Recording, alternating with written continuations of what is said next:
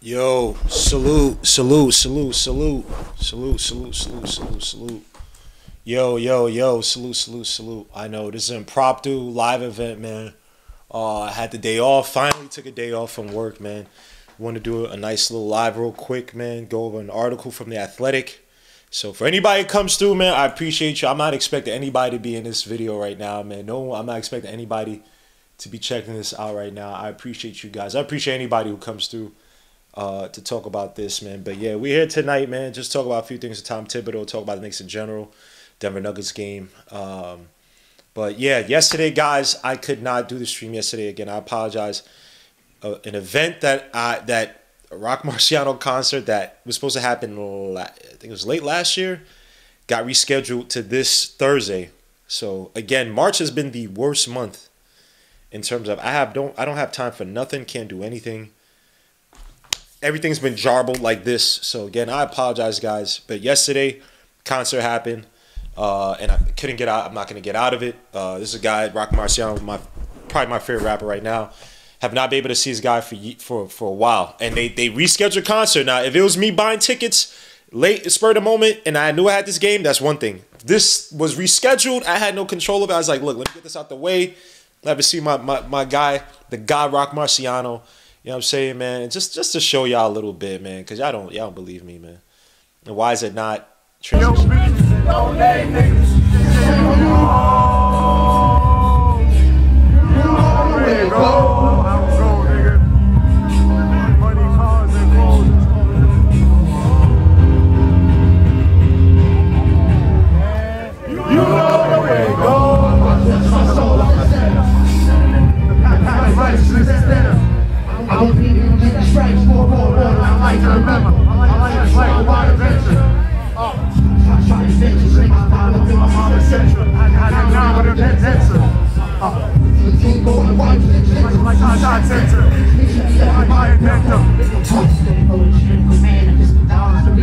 I had to, man. Y'all don't know about that, man. Y'all too young for that, man. But yeah, I had to go to the Rock Marciano concert, man. Had to see the guy Rock Marciano. By the way, please, guys, hit the like, subscribe to the channel. Make sure to hit the notification bell so you get notifications every video. Blah, blah, blah. Also, please go check out Knicks Morning Brew, man. My guy Hector, Jiggle Porto. Phil Porter wasn't there, but also Eddie Presley was there, man. Had a nice conversation on the Knicks, man. Funny dudes, man. I guess we also be talking about the Mets sometime soon, man. Eddie talking trash about my guy David Wright, man. Eddie, watch your mouth for my guy David Wright. You don't talk trash about David Wright. I don't care about the roids, which I've heard about. I don't care about that. I don't care about my guy David Wright. You know what I'm saying? Losing all that weight and getting the spinal stenosis. We don't talk about David Wright like that. Chill out. You're doing too much. Leave my son David Wright alone, man. But no, it was a great conversation this morning. So please go check them out. Knicks Morning Brew.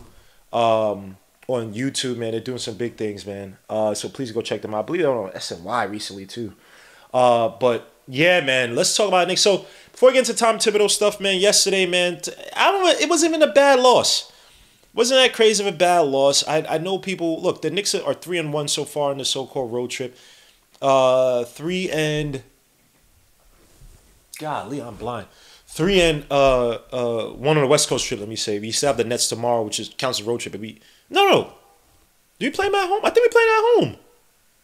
Am I bugging out? I think we played the Brooklyn Nets at home. Am I bugging out? Yeah, we played the Brooklyn Nets at home, so it doesn't even matter. Yeah, so that'd be the end of the road trip. My bad. I thought we had one more in Brooklyn. I know we have another game against the Nets, but I think both games were in Brooklyn. But anyway, it don't matter. Knicks, Denver Nuggets yesterday. You know, look, the Knicks took a loss yesterday. They were mostly in the game until that one Jokic shot where he had that ugly and one shot that bounced like a plinko into the damn basket. But overall, look, it wasn't the greatest of games from guys like Brunson. Tom Thibodeau tried to go small against the Denver Nuggets. Didn't work. And again, with guys being out, it is what it is. Didn't have no OG and Anunoby. I know we mollywopped them last time by 30. One thing that was interesting to see, I don't know if it was more so Mike Malone or Tom Thibodeau, but I think it was more so Mike Malone. If you watch that game with Jokic, now maybe I got to go back and watch it compared to the last game. I didn't see us really attack Jokic once he was in the post a lot. Like, we didn't really throw them doubles at him as aggressively as we did in the first game whenever he picked up his dribble. And I think that part of it was the fact that obviously with guys missing, I don't know if Tom Thibodeau wanted to bet on us being killed. They beat us with a few outlet passes.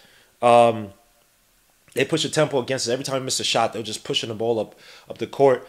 Obviously, not having OG Anunoby there allowed freaking MPJ to put up 30 against us. I think Jokic had 30. I think he had a triple-double as well, too. Tough game. I mean, it's not even tough. I mean, I felt like the Nuggets were more like this team would not die. I still felt the Nuggets were going to win that game. I don't think we had really the legs to run against Jokic's passing and MPJ, Aaron Gordon, be able to beat us out there. KCP did a decent enough job on Jalen Brunson. And Jalen Brunson still shot 47% from the field, but he shot poorly from outside, 2 for 7 from 3. To me, I didn't really feel like that was a game where the sky's falling. I thought it was a nice litmus test, if anything, against our depth. Your man Alec Burks with his Alec Burks self, weird game because you felt like he was ishing a bet at times. He did have 18 points, 4 for 8 from outside. But that is it was a nice litmus test against our depth. Goes to show you how well our depth can play even in situations where we're playing against just teams who are just superior against us, just given the context of our team. So didn't have many qualms about the game. I will say this though, Isaiah Hartenstein is coming back. 20 points yesterday, 8 rebounds. He's starting to get back into that double-digit range for rebounds. But it looks like he's getting a lot more healthier than he was with Achilles. By the way, for the people trying to kill Tom Thibodeau, your man Isaiah Hartenstein has had Achilles issues, as I mentioned in another video, since 2019. So stop with all the Tom Thibodeau's running to the ground. He's also an unrestricted free agent, so he's trying to get his damn money. But all in all, man, is what it is type of game against the Nuggets. The Knicks did better than expected on this road trip against the freaking the Warriors, where Tom Thibodeau showed he could play small. Played that to wonderful effect against the Warriors. By the way, the guy that we drafted to play small and Obi Toppin. I mean, let me chill.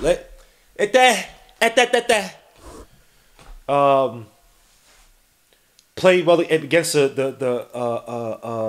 against the Sacramento Kings. They couldn't shoot for a lick in the first half against us last game. He said, let me see what buzzer beater says. So right in the chat, by the way, man. Pierre Moise, salute, man. Kerry Cox, Captain Matumbo. Yeah, he was in the Knicks Brew, excuse me. He was in the Knicks Brew. Knicks Morning Brew chat earlier today, man. Salute. MH in the building as well, too. JJ was there as well, too. Buzzer beater says, salute to Buzzer beater says, when we played Denver in New York, they were at the end of an East Coast trip. And we blew them out this time in Denver at the end of a West Coast trip, and that they beat us. All right, and I feel like we're still in that game. I feel like when we beat, I mean, did Jokic have 30 that game? The first game we played them, I think I want to say he had 30 or 20 something, but just how we were able to kind of stifle everybody else and stop Jokic from really getting into a groove and set his other players up. I think Mike Malone took notice of that. And every time you saw Jokic, not every time, I take that back. A lot of times you saw Jokic, he was typically at the top of the key or right inside the top of the key, where he's facilitating and passing. And it just seems like the Knicks, they made sure, all right, if Jokic got to have a better vantage point, so he's not in some weird post position right near the wing and then somebody comes over and steals the ball, even though Jokic should still make that pass. But it looks as if, Mike Malone was like, I'm not letting these guys do that whole rushes, shot clock's going down, or when Jokic gathers, or not gathers, but is ready to put the ball on the ground and get into his move. They move the ball a lot more quickly in this game against us. So salute to Mike Malone for adjusting to us. But yeah, that was an interesting game. But again, on the West Coast trip, beat the Blazers. Who am I? Is there another team? Beat the Sacramento Kings, who still at the time were the 7th in terms of offensive efficiency, rating. One of the better offensive teams out there. A team that has mollywopped us in the past, or beat us in the past. Let me say, they couldn't even, the first half they couldn't shoot worth a lick.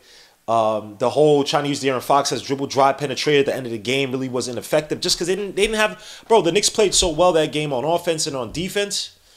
Bro, give it to Tom Thibodeau. We can talk about it a little bit, but Tom Thibodeau deserves his flowers, man. Suit to Allah Wise in the building.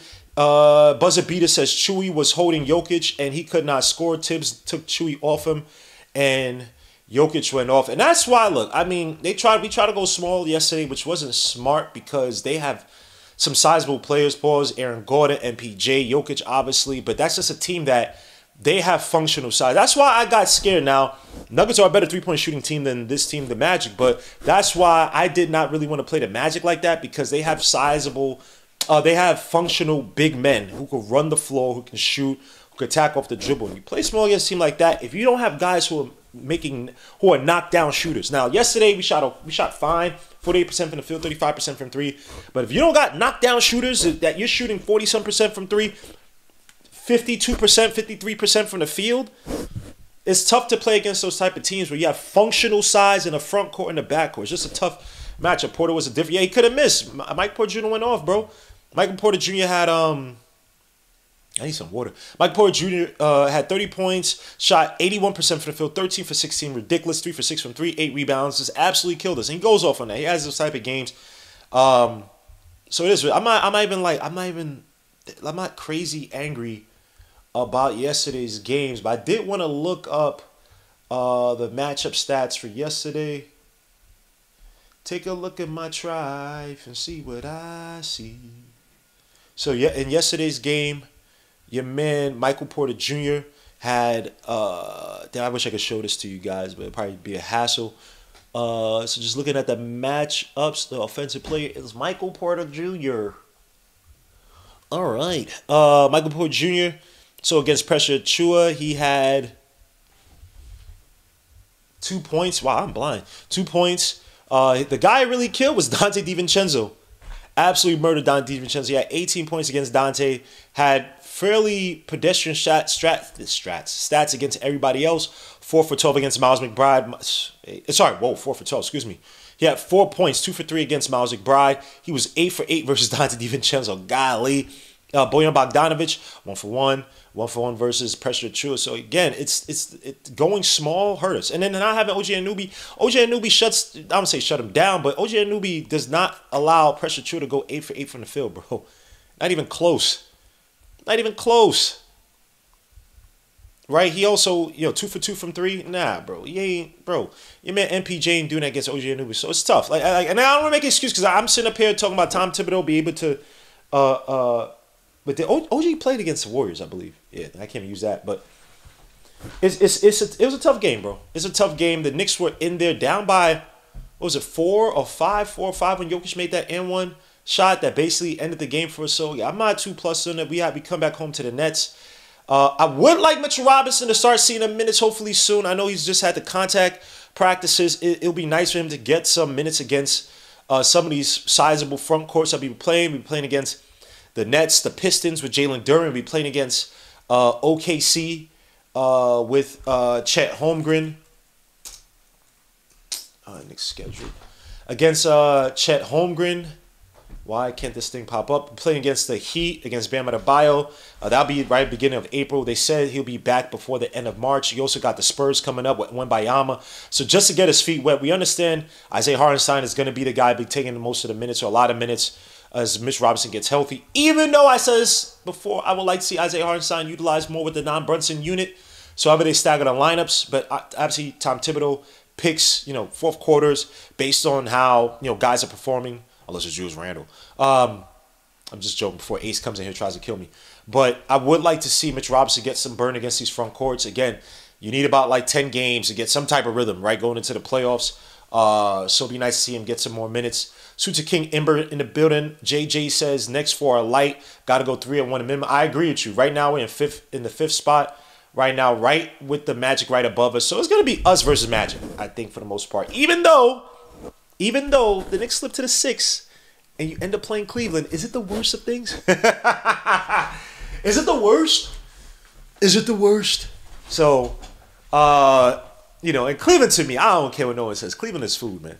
I don't care about no Jared Allen. I don't care about no freaking Evan Mobley who got no his offensive skill, and even I'm seeing some get his confidence be shot. So that's what I'm saying, man. They need Donovan Mitchell to play hero ball and save their asses. If they what's that dude's name? Rest in peace. The coach used to be at the Vikings, and he went to the Cardinals. He said, "You want to crown their ass? Crown their ass." Not Derek Eriks. Damn, he passed away too, man. Damn, rest in peace. Former coach. He's this coach, a big dude, kind of big fat dude. Dennis. Damn, Damn, I'm forgetting his name, man. Dennis Crown. Yeah, Dennis Green. Thank you. Dennis Green, yes. Damn, so you want to crown their ass? Crown their asses. But yeah, man. Y'all got moderators, but can't spell resigned.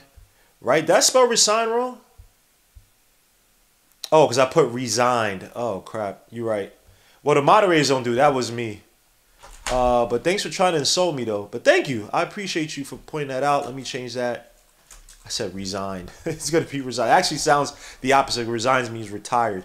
And I can't even change resigned to that. So I apologize for that, back to Thibodeau. Yeah, so it's changed now. But thank you. Thank you for trying to embarrass me. Doesn't mean absolute jack-ish to me. And see, Lumpy Rex. He's the type of guys that come in. He never supports the channel, but now he's coming in to insult. But anyway, God bless you. 6 is better than not 4 or 5. 6, you get cabs most likely, and avoid. Yo, bro, that's what I'm saying. I said the 3 to the 6 spot is not the worst, but you play to win. You don't play to even mess around with that. You just take what you can, and you move on. But it is, again, I'm not too plus about the game yesterday against Denver Nuggets. But let's talk about Tom Thibodeau. Let's talk about Tom Thibodeau. Where the hell is my OBS? Olia Sucker will point that out. Hey, man, it is what it is. God bless everybody, man. Even the lames, bro. Jesus took care of the sick at the lames. Took care of everybody. You know what I'm saying, man? But salute to dude. You got moderators. What? My moderators don't create my channel. Or don't do the. They just control what happens in the chat. That's how smart you are. Anyway, God bless you, bro. God bless you. Let me move this up so y'all can see our comments. Hold up. Why is it not showing up? Is that good?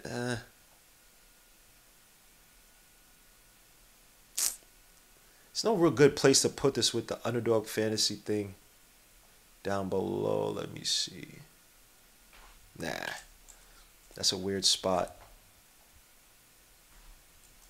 Give me 2 seconds. I'm just trying to move this comment thing. It's going to block out some of this, but I want y'all to see our comments. Let me see. So, Shaw France in the bill. My God, I love that people that never show, but come to the Grand Police and try. I love it's all good, man. I need Gmo back. He would have let. It's all love, man. I actually got some sleep today, bro. I took today off. I finally got some sleep, so I'm in a good mood, man. I saw my favorite rappers, man. Rock Marciano, man. Man, Rock Marcy, can I just say something real quick before I go to Tom Thibodeau, man? Man, that was a great performance yesterday. You know what I'm saying, man? The God, man. People knew you. Every lyric, people were singing to your lyrics, man. Yo, that was beautiful to see, man. Rock Marciano deserves all the flowers he can get. But let's get to it, man. Tom Thibodeau, article written by The Athletic. And, of course, I can't see my article pop up. Let me see if it works. Let me see. I'm trying to get to this article in the Athletic. Where is this damn article? Oh, that's why. Hold up. I got it. When you change, this is the annoying thing. When you change your what's the name, when you change it to a different screen, it messes up. It acts weird. So give me a few seconds, y'all. All right, now it's showing up. As you can see, it's all over the place. I literally sized it, but I sized it on my other screen. So I apologize for this, guys. This is all done before the show started, bro. Please don't get mad at me. I have to resize certain things. Let's see if I could fix this.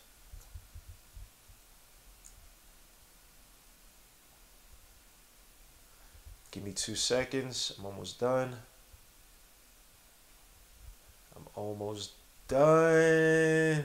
Who do y'all got today, man? Who do y'all got in the tournament? Sorry about that. So, all right, let me get to the article. I don't know about this ad. Oh, that's Google Pixel. All right, I'll throw some perfume ad. But again, Tom Thibodeau coming up. Contract for 5 years. Next year will be his last year. He'll be up for an extension. They said he's getting paid $7 million. I thought I saw some people say he's getting paid $5 per. So I just want to go through this, the Athletic article. The Athletic article. Talking about this, talking about Donte Divincenzo saying that whole thing about him being the worst coach in the league is some absolute BS. He said, Jim, I ain't been here for a minute. I got to troll Rock Marcy that. Yo, of course, Ally Wise, man. Talk your ish, bro. You good, my guy. Talk your ish, man. I appreciate you being here, man. I appreciate anybody who's here rock with us right now, man. Again, people, because I don't typically do this, so I'm trying to do more and more of this. So I appreciate you guys, man. But just to read through the article. So, again, talking about blah. They talked about that poll that went out with Tom Thibodeau getting worst coach of the year, or sorry, getting coach that no one wants to play for, or least likely, players would least likely want to play for. According to Athletic article, said, just reading the results, 43.6% for Tom Thibodeau, and then Houston Rockets coach Stephen Silas is distant second at 14.5%. The funny thing is that the poll doesn't prove anything to me in terms of people don't want to play for Tom Thibodeau, because how the hell Stephen Silas was the same guy who had KPJ and Christian Wood walk out on him. In what world have y'all ever seen anyone walk, and they did perform, by the way, Ally Rise, they performed 76 yesterday. When the hell did you ever see anybody walk out on Tom Thibodeau? Cat had his issues back in the day. Kyle Korver didn't like Tom Thibodeau. I've never seen these guys walk out on Tom Thibodeau. They did on Stephen Silas last year. All right, but let's go down the article. Ridiculous.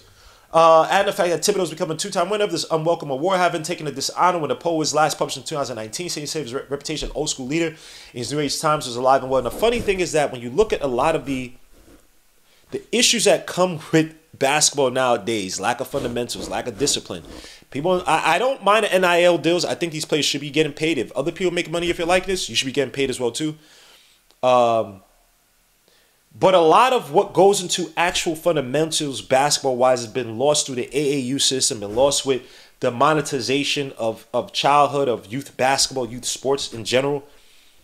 And the things that are missing are the things that guys cannot screen in the NBA. Guys cannot make the proper pass. Think about this. Think about this.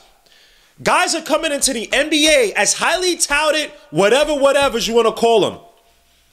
They can't make a swing pass to save their life. They can't screen to save their life. They can't shoot a free throw to save their life. They don't understand. They can't see the help defender a mile away. You driving from the top of the key trying to take your man ISO. You driving off of a screen. The help defense is literally just running about. And you see guys go straight to the basket. Boom. Get blocked. Get hurt. I was watching a whole video on Thon Maker.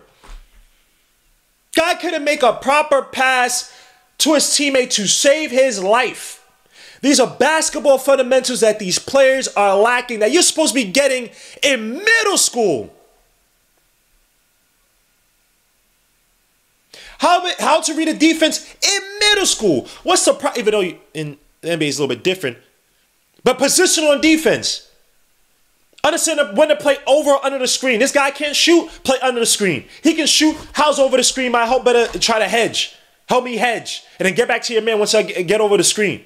This guy, you have guys in the NBA, you're literally teaching them elementary basketball. So I would expect for them not to like a Tom Thibodeau, who's a fundamental coach. And that's not me saying that Tom Thibodeau is not without flaw or without fault. He is. No coach is perfect. But a lot of these guys, they will, I want a championship level coach. But those guys get fired. They move on from these so-called championship level coaches. And a lot of championship level coaches built themselves on the back of the fundamentals taught by the previous coach.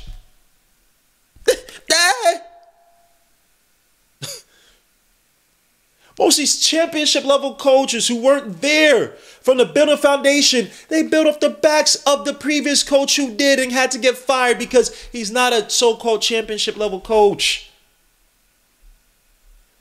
I don't mind it. I see these guys, these young players playing under Tom Thibodeau Cam Reddish. And what is Cam Reddish doing now? What is Obi Toppin doing now?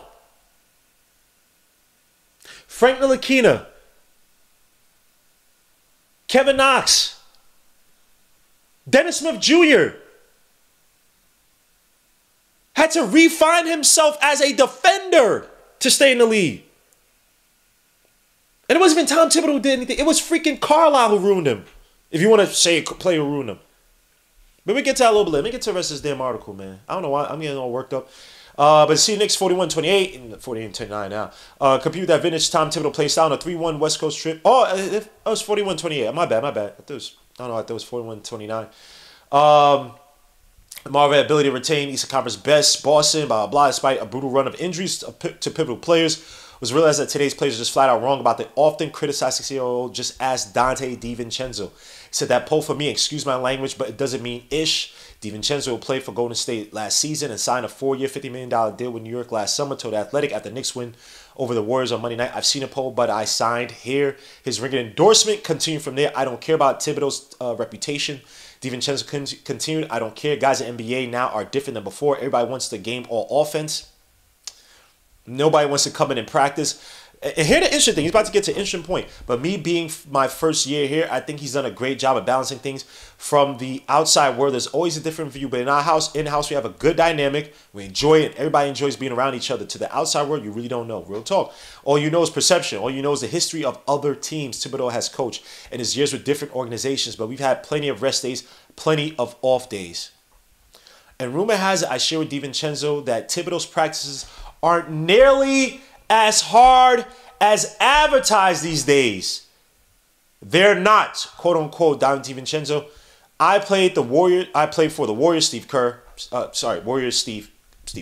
and played for Coach Bud, former Bucks, Mike Budenholzer. It's not like you come in here, all of a sudden you're running track every day in practice. You can't really even practice like that anymore. I think what he does he does far better than anybody I've been around, is he's the most prepared. This is something that has been with him. He's been probably even before this, but remember, he's been a Nick assistant. There's something that Pat Riley taught. There's something that There's something that Van Gundy preached, to be prepared. That if I see a player, this is Tom Thibodeau. This is what they've talked about before, and I believe it was also spoken about in this book as well too. Blood in the Garden. Please go get this book. This is an excellent book. I probably finished this book. I want to say like collectively, not in 3 days straight, but it's probably. I probably finished it in a span of 3-4 days. That's how good it was. I love like that history, man, going back. Chris Herron did a bang job. But in that book, they talked about I think it was either Pat Riley or Van Gundy. I want to say it's Pat Riley, where you would see a player, because I've heard it also said by Tom Thibodeau, said about Tom Thibodeau, that you see a player in a certain position on the floor, you'd be like, what percentage does he shoot from the corner? What percentage does he shoot from the wing? What percentage does he shoot off the dribble from that? So you just, and this is back in the day. So you just to have a semblance of understanding where guys' strengths are, to understand their tendencies, understand, okay, when he wants to get to a spot, bro, he wants to try to get off that screen to get to the right block, pinch. 9 times out of 10. That's why freaking your man Michael Jordan had to tell Jamal Mashburn, yo, you keep going to this side, and so you like going to your right, switch it up, go to your left a little bit. And Michael Jordan was going around that whole All-Star game, or one All-Star game, and telling everybody about that game.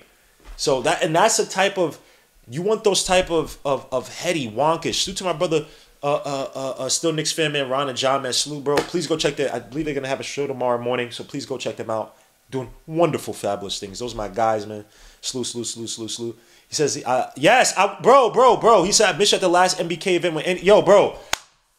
I had a wedding that Sunday. I would have been at the game and everything. I had a wedding. My boy's wedding. I told Isaiah. I think Isaiah told him or whatever. I had a wedding that I would have came, bro. I would have came. So Andy's out there trying to flex everything, man. F Andy. So I don't like his fake deadlift strip styles out there, bro. That thing got me so pissed. But salute to MBK. Salute to Ron and John, still Knicks fan, bro. March and February. This has been terrible. Everybody has planned their weddings. I got a baby shower to go to after tomorrow after the freaking game. Everybody's planning everything in March, bro. What is so great about March? What? Anyways, I'm sorry about that, guys. Yes, KPJ and Christian Wood, go look it up. Walked out on Stephen Silas last year. But let me get back to the article. I'm digressing a little, or digressing? Yeah, I am. I think that's digressing. Yeah.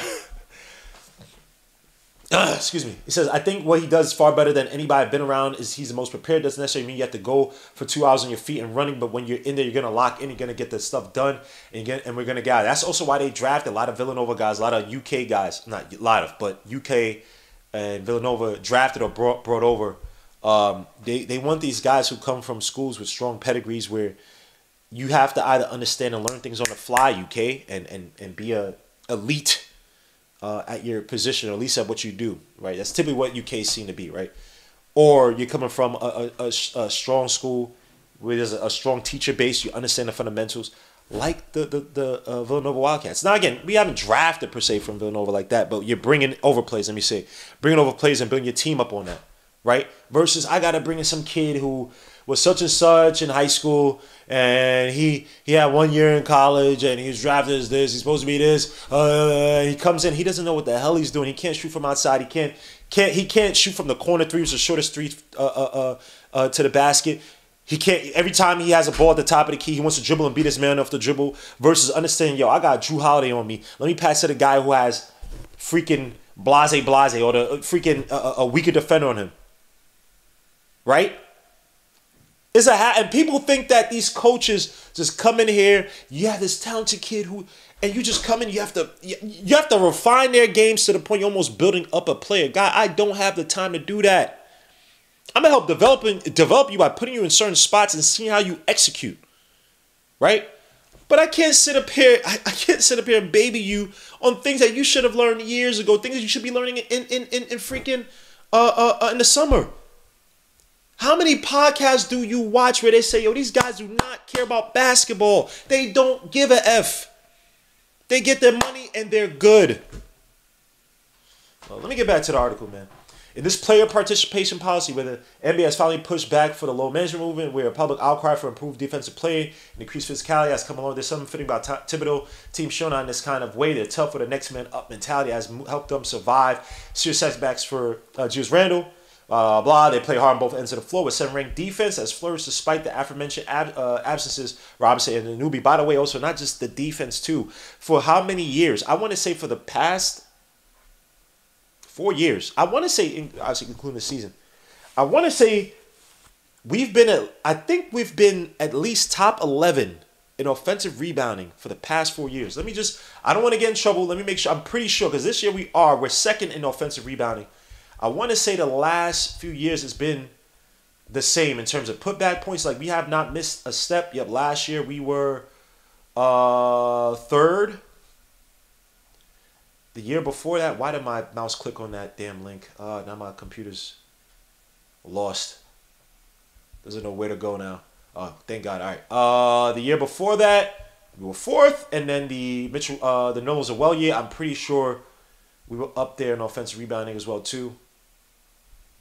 My computer's wild slow, son. Golly. Yep. Oh, we were 16th that Tom Thibodeau's first year. So not 11, my bad. We were 16th. So only 1 year we weren't top 5 in offensive rebounding. Only 1 year. Right? So add that to the defensive prowess of Tom Thibodeau that they're talking about in this article. Let me get back to the article. But Thibodeau said, blah. Let me skip through all this kerfuffle. Number one, defense rating, blah, blah, blah. Yes, we know the OJ and newbie years are just beautiful. But I want to get back to, so it brings us back to Tom Thibodeau. We talk about his him being re-signed for next year. It says, as the case with any coach whose contract situation is in question, the outcome of the postseason will surely matter when it comes to what comes next. His current deal runs through 2024-25, but the league sources say he hopes to secure his future with the Knicks. When both sides plan to revisit the topic this summer at this rate, the Knicks might wind up hoping they decide to get something with Thibodeau before the recent explosion of coach's salary. Now, not say I would play around with it. Pause. I don't think Tom Thibodeau's going anywhere. So this sounds terrible, but I don't think Tom Thibodeau's going anywhere. I think Tom Thibodeau, his dream, I don't know what the right word would be or right phrase, but his glory would come to fruition if the Knicks win a championship under his coaching. They said which website shows individual matchup analysis? NBA.com. So if you want to see game by game, just go to the previous game. Wait like a day, because if you try to do the same day, they don't have the stats ready. But go day by day. Go game by game and do it. Wait for the game to end, and then go to where is it? When you go, don't go to box score, but go on NBA.com.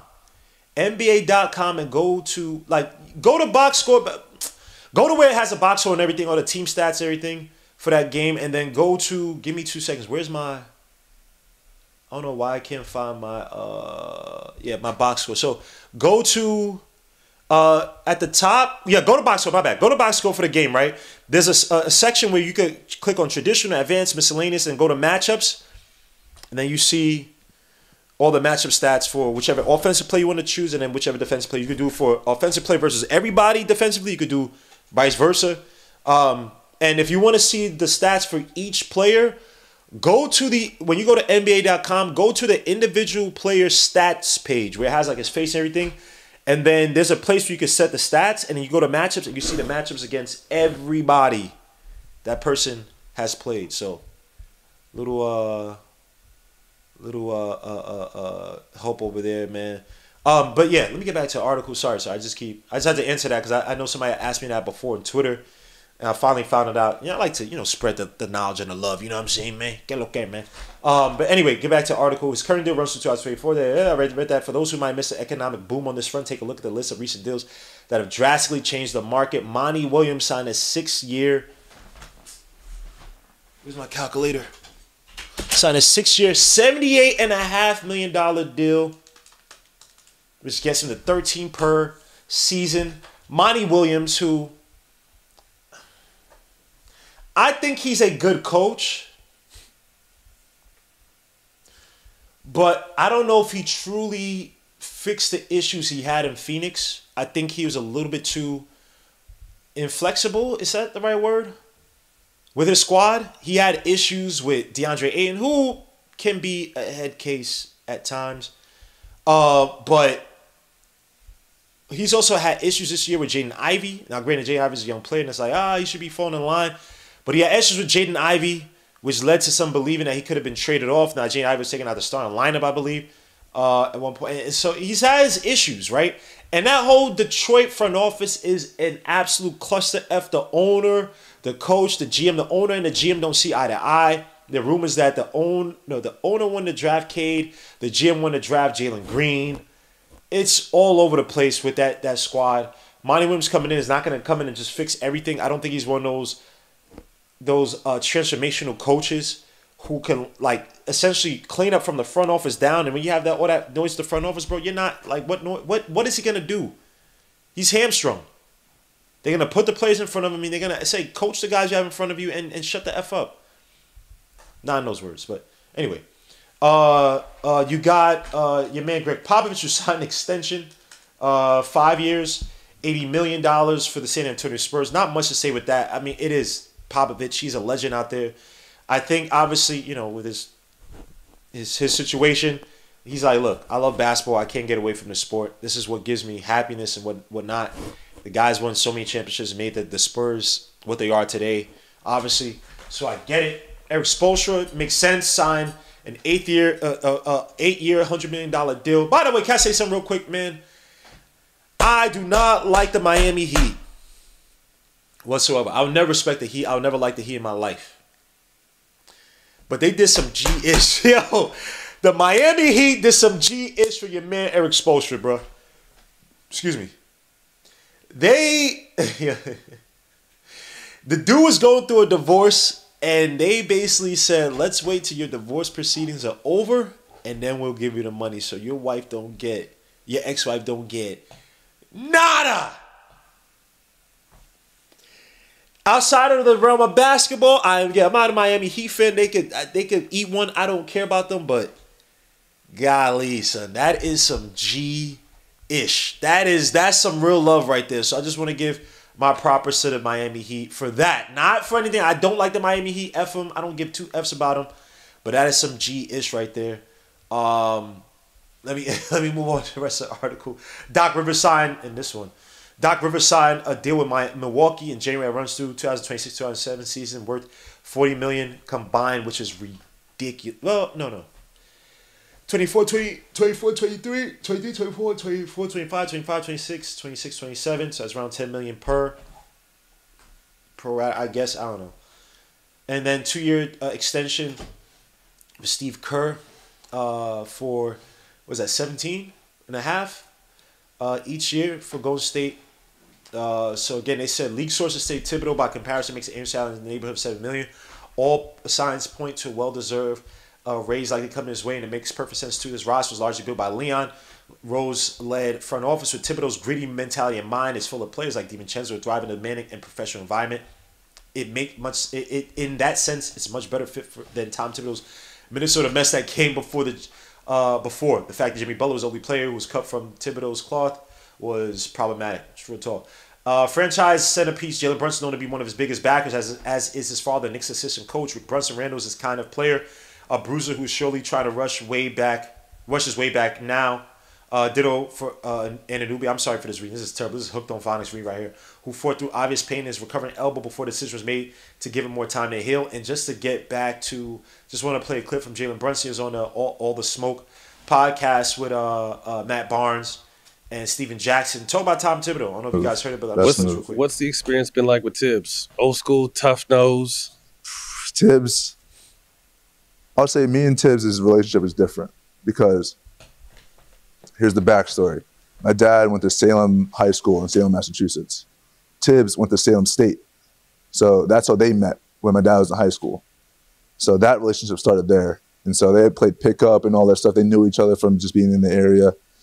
So that relationship started there. And then my dad that's crazy. Was with the Knicks when Tibbs was assistant coach, when they went to the finals. Mm-hmm. And so obviously the relationships continued to grow whenever. And then my dad also coached with Tibbs and the Bulls. So that's why I moved to Chicago. Mm-hmm. And then he was with the Timberwolves with Tibbs. So I've known Tibbs pretty much since life? I can, my whole life. So when I got to here, this dude pushes me the same way I saw him push any other player. Doesn't really give me special treatment. Like he'll yell at me. He'll yell at me like I could have a wide open shot in the corner. He's gonna yell at me for something. So like it ain't like it's no like preferential or special treatment at all. He pushes me every single day. He wants me to be the best player I can be every single day. And like people say that, he does it. He lives it. This man was in the gym, is in the facility yesterday after our last game. Giving me a call at 10 a.m. like just like talking about basketball, what I thought about the game last night. I was like, Coach, I haven't watched it. Like, I'm packing. I'm going to All-Star. He's all right. Well, this is what I think. Yada, boom, boom, boom. He's always pushing me that way. So, I mean, our relationship is different just because I've known him for so long. But I mean, I love that man. What was your Team USA experience like? And losing at the same time. I'll say this. My Team USA experience. So that was his points on Tom Thibodeau, man. We've heard this before about Tom Thibodeau. The type of player that you want that plays under Tom Thibodeau, bro, this is literally the fabric of New York. Hard-nosed, smart, heady, plays hard, works hard. Like, the flack that Tom Thibodeau gets, like, you can't sit up there and complain about Tom Thibodeau, but then complain about the type of player that we're all scared will dominate the NBA or is dominating, or I won't say dominating, but is taking over the NBA in terms of volume, the type of players that are coming through. And these are soft players, bro. These are young, not saying anything bad against young players, but these young, impressionable guys will come through, but they're not ready for pressure. They think things should be handed out to them. They've gotten free things their whole lives. They don't even go through adversity anymore. They play 1 year in college. They're not even sit up here saying, let me build a team to try to take down Duke. Let me build up a team to try to take down freaking University of Kentucky. Let me try to take down Villanova, UConn. They're not. They're like, yo, I'm good. Give me my NIL money. I'm good for 1 year. I don't care about how any of this goes afterwards. I'm getting to the league. Now, I'm not hating on that, but that profile of player comes in and they make the NBA product bad. Now they got to go overseas. Now they got to go from this team to that team to this team. They don't even stay with the original teams that they were on, bro, because they're not ready. They're spending the developmental college years and even less development once it gets to the NBA. So when I sit up here and I ask people, like, what is the idea about Tom Thibodeau? His defense is antiquated. Okay, but how many teams in the NBA run, protect the paint, split out, rush out, close out on the outside afterwards? So many teams run a defensive philosophy. Help defender. One pass away defense. So many teams, NBA teams run the same philosophy. The Bucks were running that, bro. Like, yo, son. It's ridiculous. His offense is antiquated. Well, that's cool. I could bring every genius offensive game plan here. If guys can't run it, we lose. We look even worse. When Fizzo was here, the Knicks were trying to run the Spain pick and roll his first year here. He had to stop it because guys were too dumb. We had young players who are dumb.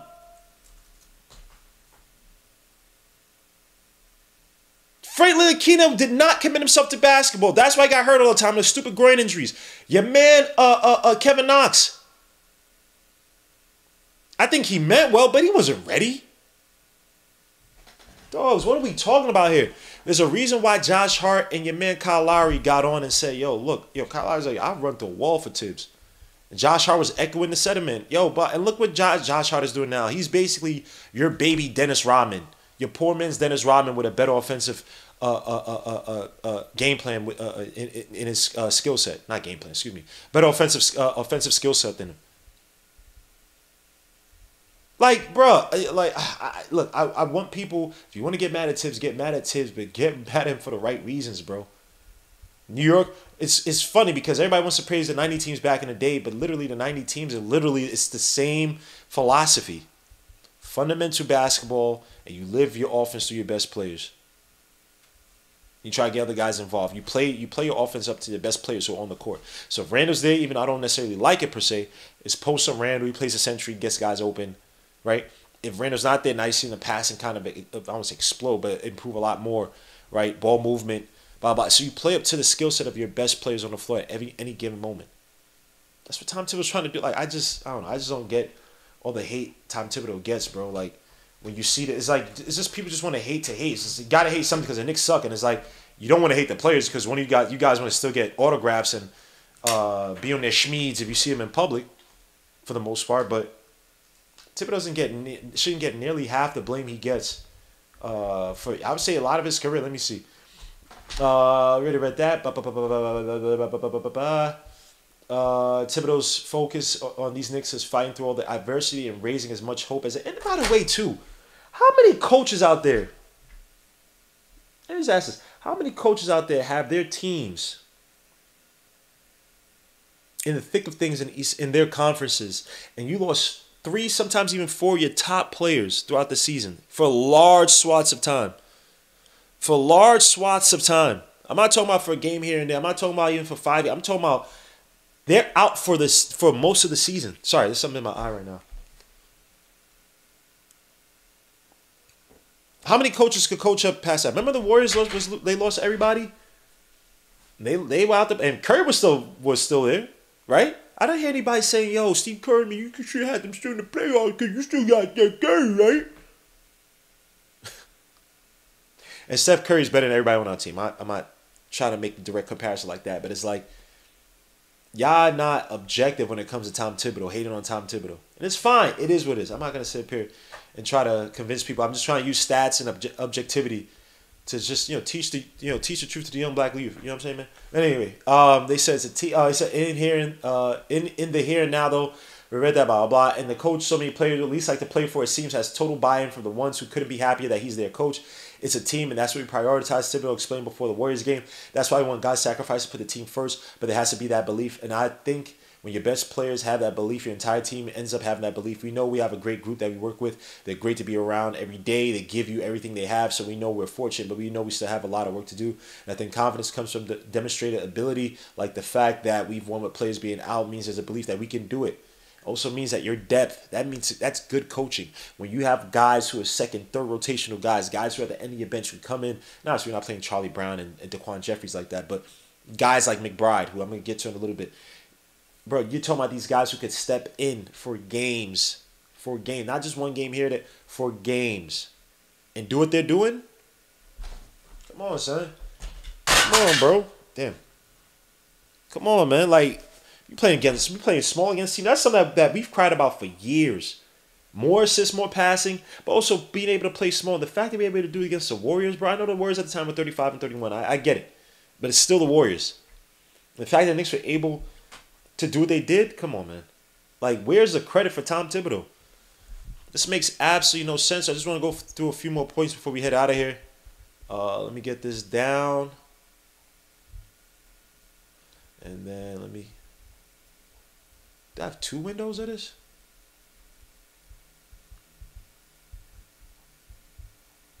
No, that's just the thumbnail. Hold up. So I'm just trying to...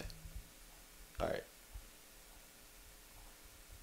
So yeah, had a few things just wanted to talk about here. Tom Thibodeau, his impact here in New York since he's been here. Why is it not going down?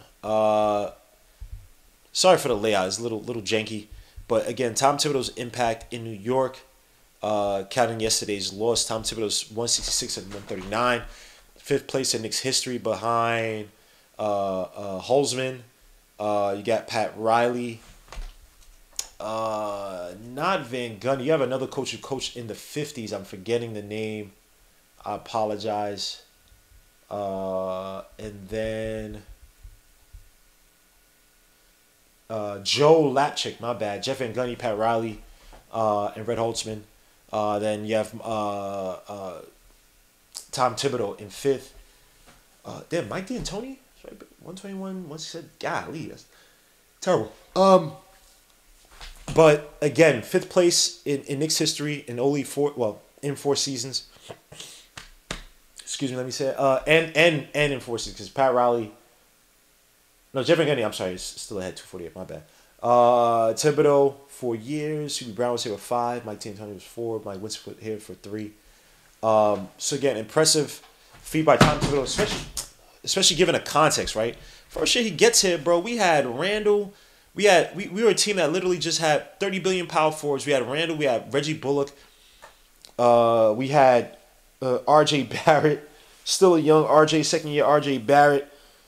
Who put up his best 3-point shooting years that year too, man. I missed those years, bro.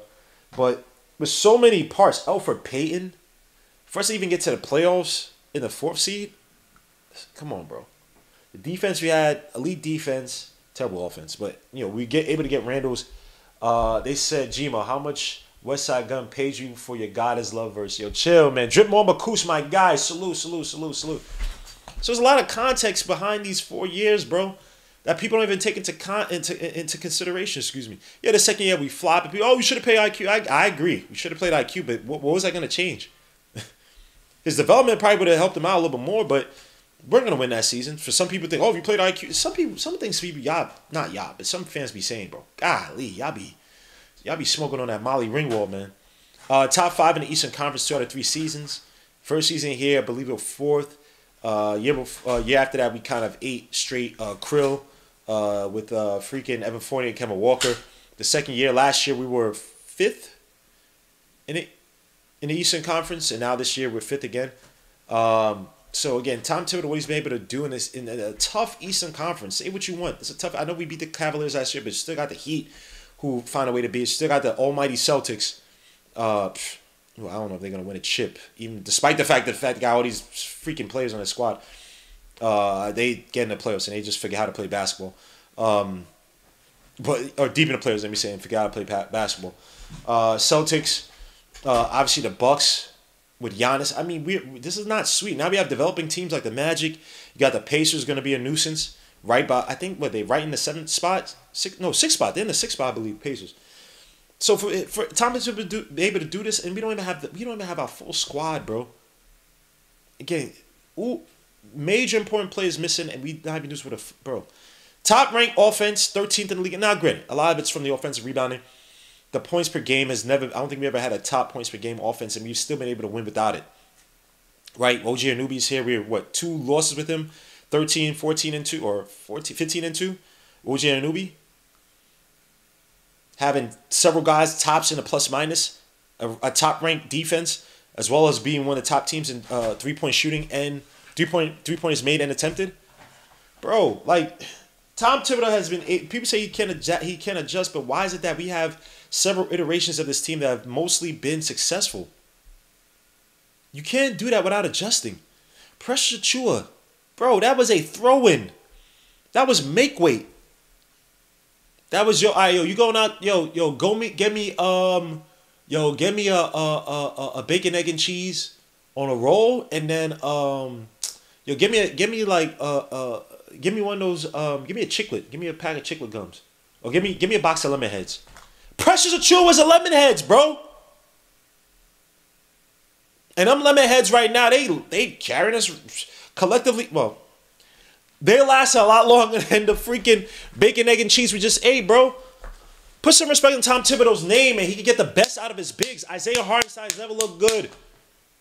Pressure Chua, another bigs, never looked good as he does now. Mitchell Robinson was putting up 10 rebounds a game. He should have been all NBA defense if he was healthy playing throughout the season. Tops in overall rebounds, tops in offensive rebounds, tops in contested offensive rebounds. Like, what are we talking about here, man? He got known so well paid. Now, granted by us, but he got known so well paid. Known so well was not trying to sue us. He was trying to sue his agent, Rich Paul. Put some respect on Tom Thibodeau's name. 13 in offense. Like I've said, we've never been below, outside of the first season here, Tom Thibodeau's here, we've never been below top 5 in offensive rebound. You know how tough that is? But y'all want to sit up here and say that, oh, that's antiquated offense. Really? If you don't have a team who can shoot well, I need to get the ball back. Oh, he has the slowest pace offense in the league. Who gives a F? Pace does not dictate success. If I use pace correctly, like we did in certain games, like we did it in the first Denver Nuggets game, we did it against the 76ers in that first game, we beat them by 30, run their legs ragged, right? Use pace strategically. It works. Like, I just don't get this. Playoffs out 2 or 3 years. Team construction philosophy. We actually have a framework with how we want to build teams. They said, yo, Gmo, you called Captain Matumbo. Captain Matumbo said, damn, Gmo, you called Precious salt and pepper. Hey, yo, hey! He's not even salt and pepper. Salt and pepper's too confused. He was considered, Precious was considered freaking paprika. He was obey. I'll give him obey. Paprika was too disrespectful. I'll give him obey. And some people like me, I'm allergic to obey. Throw itching. Put some respect on Thibodeau's name. The team construction philosophy. We all know what we want to build, right? You want multifaceted guards who could shoot, who could dribble, who could shoot off the dribble, who could operate the pick and roll, who could kick the ball out to the open guy. Whether it's on the outside, was a roller to the basket, make the right and smart pass. He wants guards and wings who could shoot threes. Now we're one of the top 3-point shooting teams in the league. When was the last time you showed me when we had during them Fizdale days? Shoot, even during the Derek Fisher days, Hornacek days. And Hornacek came in here at one point having the top offensive efficiencies with the Suns that year. Remember he had Dragic, he had Isaiah Thomas, who's back in the league, by the way, which is crazy. Isaiah Thomas and Eric Bledsoe. He couldn't do nothing for the Knicks offensively. He couldn't do jack-ish.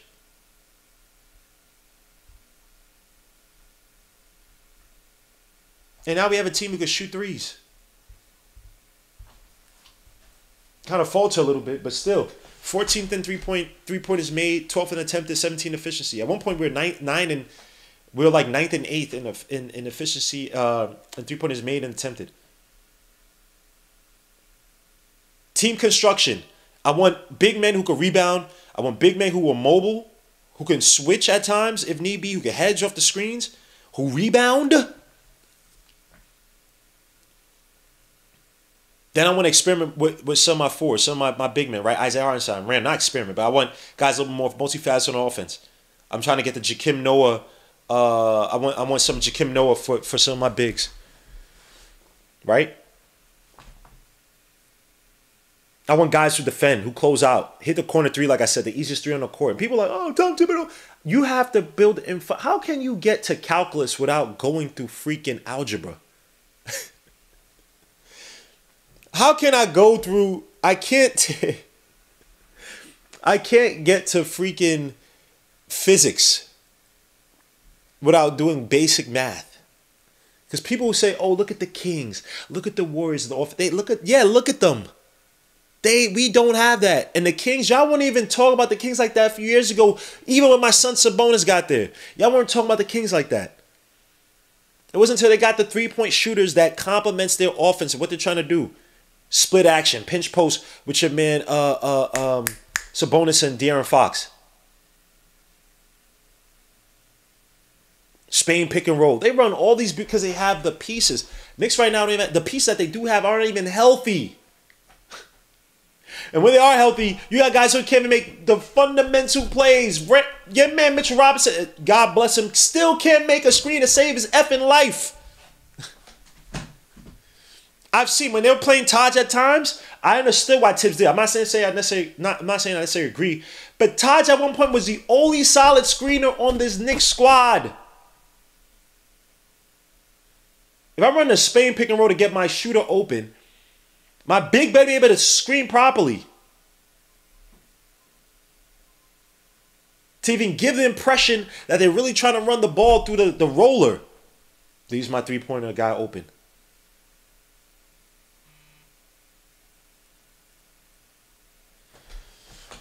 I just don't get it, man. And then developing the kids. I'm not saying that Tibbs is there sitting in the gym with these guys developing the games, man, but we like to give credit to other coaches, other teams out there where guys develop. Whether it's the coaches' impact, their own agency, their own volition in terms of improving their game. But Miles McBride is showing you differently. IQ shows you differently. Even RJ at times shows you differently. Tom Thibodeau don't hate no damn kids. They talked about last year. Fred Cass talked about an athletic. The early group. Guys are going out there working with Tom Thibodeau in the second practice, right? Putting the time and effort and understand the defense, going walk through his play. Bro, that's not development in some shape or form. But y'all want to give your man Ime Udoka all the credit. All the credit for development. And yet your man Jalen Green was still doing boneheaded-ish. I ain't talking about getting girls pregnant. He's still doing the same boneheaded ish he was doing last year and the year before that. I don't see people killing your man Udoka. Now, granted, the Rockets are a lot better team than they were last year. But I don't see them killing Udoka. Mr. Disciplinarian, he's not a crazy disciplinarian. He's just a straight shooter. I don't see them killing him like that, bro. And Jalen Green's still going out there, inconsistent as ever. Very streaky, doing a lot of dumb boneheaded ish, bro. And people don't get him like they get on Tom Thibodeau.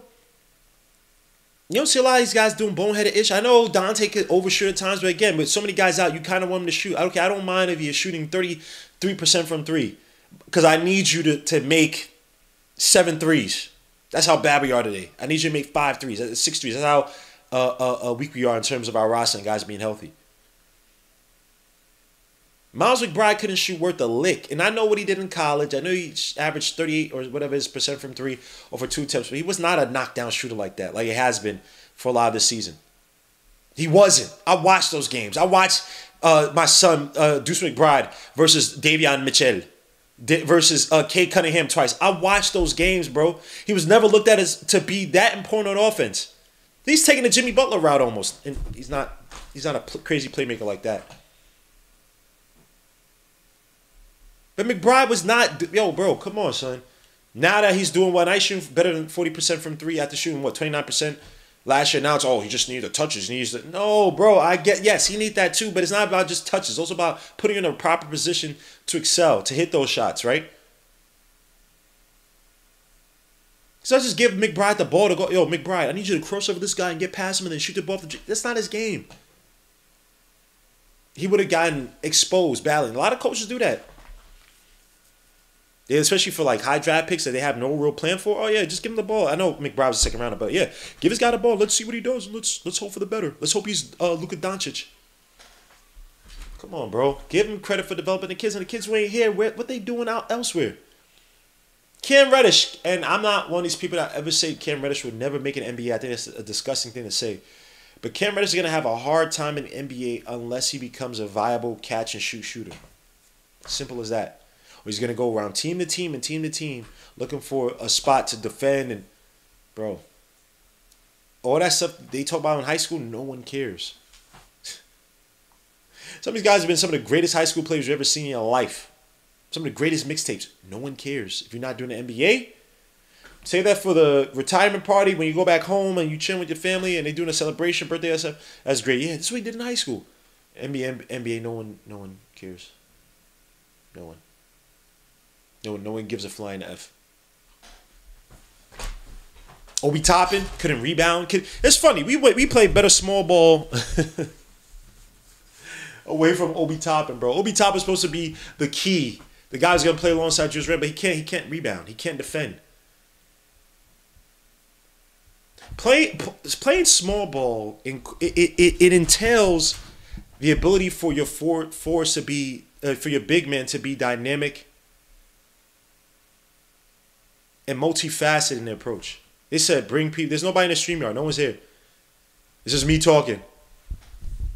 It's for all the people. This dude Cap Matumbo's a clown. For all the people who love the watch longs, they ain't here tonight, bro. He says Bible study vibes. Don't mind at all. It's Bible study. Yo, wow. Wow, son. He says Bible study vibes, bro. Now I got to build it back up, bro. He said, Gmo, good job on Knicks morning, bro. I appreciate you, Kiana Bryan. Salute. I'm about to close it up, but yeah, man. I just get a little bit mad about some things people say about Tom Thibodeau, but he will get paid, man.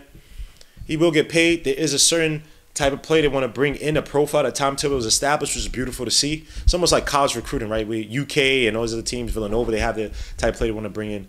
But it's beautiful to see that Tom Thibodeau is finally getting his propers, man. He said, just never wear the mask. Nick G, if Nick G wants to come up here, I'll let Nick G come through in the building. But now I was just talking about the article, man. I just look, and these are the type of shows I want to do, man. I know, is this 7? So that's about an hour. About an hour video, bro. We just talking about an article. That's about it. I do have some film review stuff I want to do. I want to go back to the damn Cleveland game. I'm probably just put a small little video on that. But yeah, man, Tom Thibodeau's going to get paid, bro.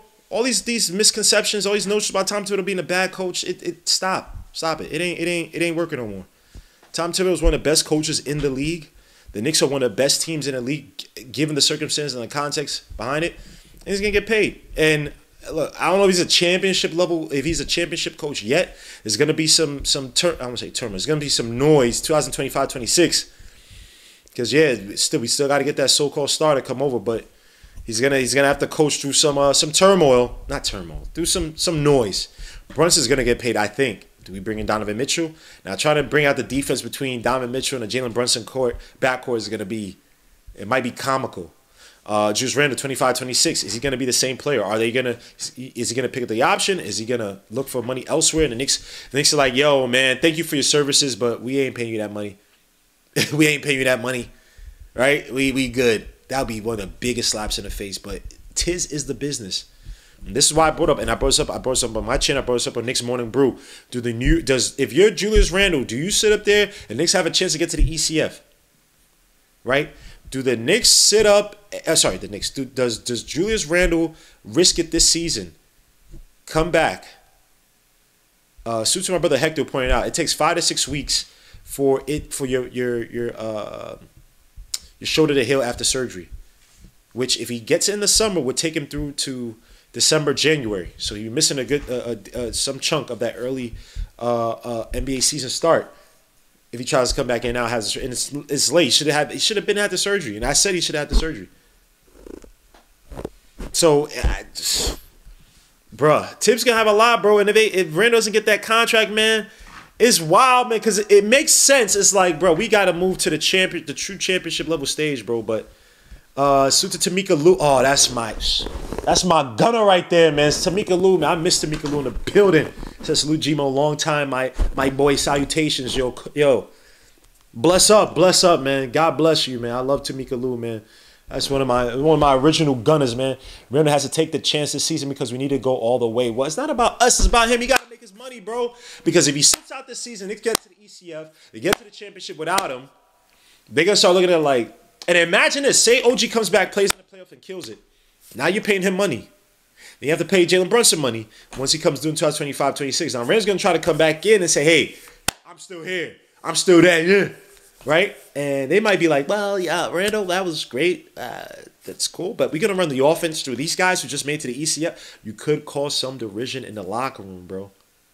You could cause some issues in the locker room, bro, because he wants to get paid. He don't want just $29 million. He wants more than that. This is going to be probably his last big payday. He's getting up there in age. So, hey, I'm just saying, bro. Yo, Tim's gonna have a lot. He said, "Stop clapping on the mic." Bad for. Oh, I apologize, man. Shut your ass up. Anyway, shut your ass up, Nick. But suit to Nick G, hating ass. Let me say, Randall want that New York shit bad. He could taste it, but yeah, do you sit there and pressure him to possibly hurt himself again? Do even worse to shoulder? I wish Nick was a specialist in that, because I would love to pick Nick's brain on that, because I don't know how it is. Like, if you dislocate the shoulder and then somebody comes down the shoulder again, which I know Bam, Mo Wagner, Miles Turner, if you somehow see the Pacers, I know he seems going to be dirty doing that. Giannis, I know they all going to do that. So how's my guy with the soap? Forgot. Hinton Murphy, man. I don't know where Hinton is right now, but salute to Hinton. And yes, he does have the soap. So if you do see him, he's out in Harlem. Please go hit him up on the soaps, man. Very talented dude.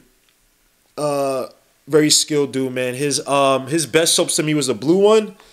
And then he had this, not an oatmeal scrub. He had a, damn, I'm forgetting what the scrub was. But his blue one actually became my favorite. But salute to Hinton, man. But yeah, that's about it, man. I don't waste your time anymore, man. It's about an hour in. We do have the Nets tomorrow. That should be a win. The Nets suck.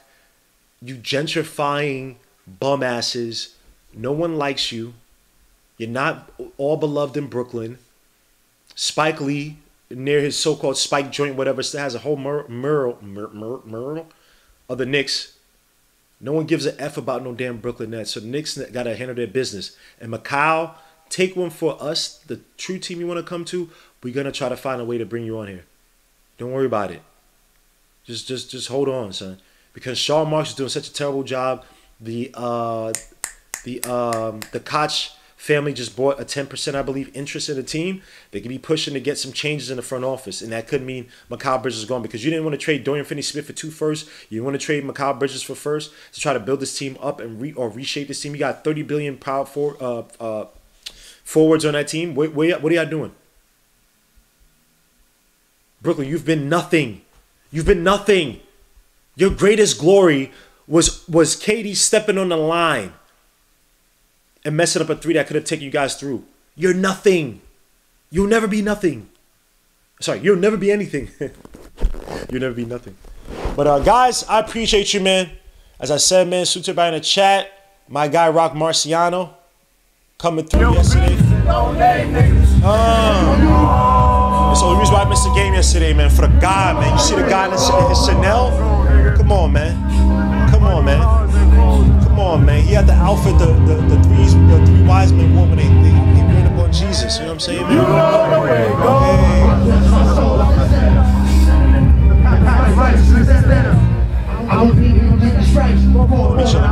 I appreciate you guys. I'm about to be out. We have the game tomorrow at 1, which I'll be covering. I can't do a crazy long pause.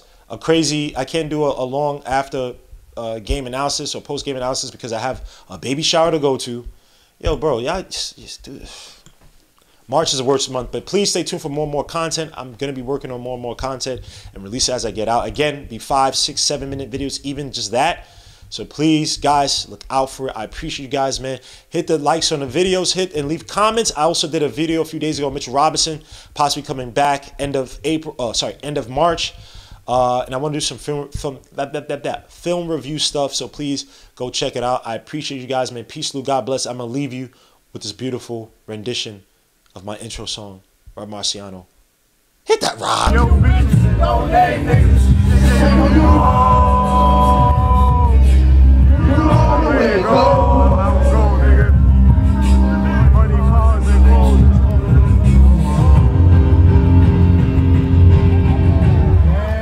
You know the way it goes.